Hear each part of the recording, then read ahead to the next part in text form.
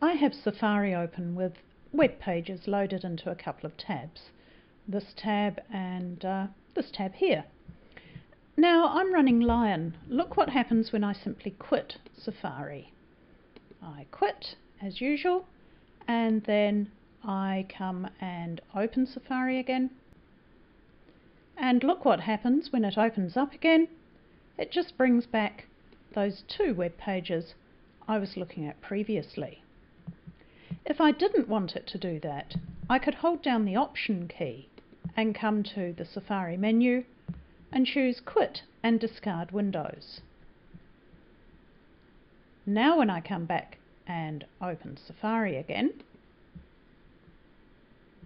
we can see that it opens up with no windows at all.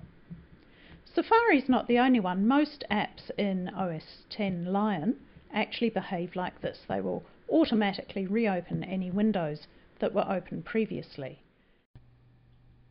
Let's see what happens though with an application like TextEdit.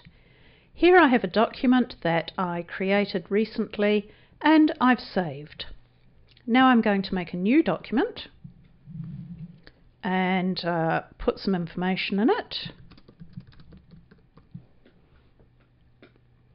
Now I'll come to TextEdit and I'll simply quit. I reopen TextEdit, and as you'd expect, both windows have come back. This time I'll go to TextEdit, I'll hold down the Option key and choose Quit and Discard Windows.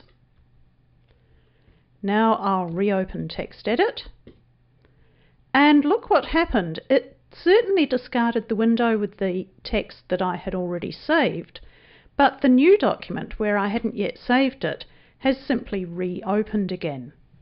So what you need to do is to actually deliberately close the window, choose whether or not you want to save or not save the information, and then when you quit and discard windows, when TextEdit opens up again, it'll come back with no windows open.